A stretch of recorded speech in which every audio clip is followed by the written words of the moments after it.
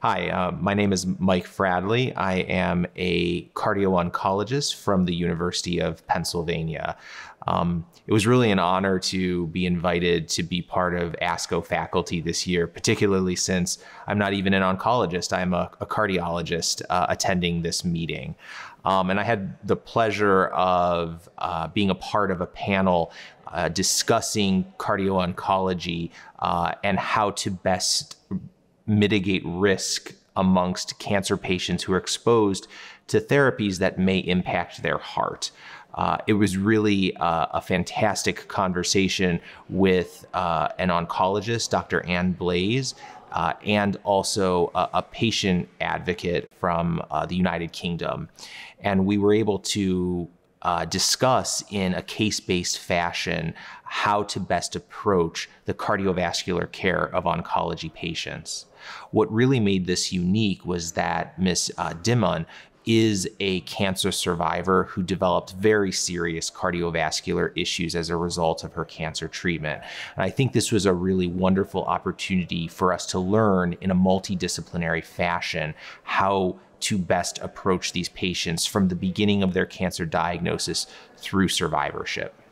I think it's really wonderful that ASCO decided to have a session on cardio-oncology this year, because this truly is a multidisciplinary field that is at its core collaborative between medical oncologists, radiation oncologists, as well as cardiologists, focused on both the treatment of cardiovascular issues in cancer patients, but also the prevention of toxicity. And that's ultimately what we want to do. We want to figure out ways to ensure that patients can get appropriate treatments for their cancer, survive their cancer, and have a long, wonderful life without any sort of cardiovascular issues becoming a barrier for them. Ms. Dimon shared her story about her treatments and then her development of significant heart failure, and also the fact that she did not receive a lot of information about the possibility that these issues could develop.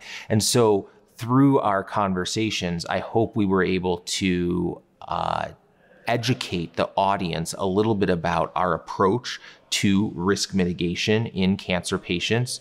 I often use something called the ABCDE approach, which is very simplistic, but it's a good framework for discussion. It's also very simplistic because it allows us to have conversations that are easy for patients to grasp. We think about things like awareness of symptoms, blood pressure control, cholesterol control, diet and diabetes control, and then exercise. And this is something that cardiologists can discuss with patients, oncologists can discuss with patients, even general practitioners can discuss with patients.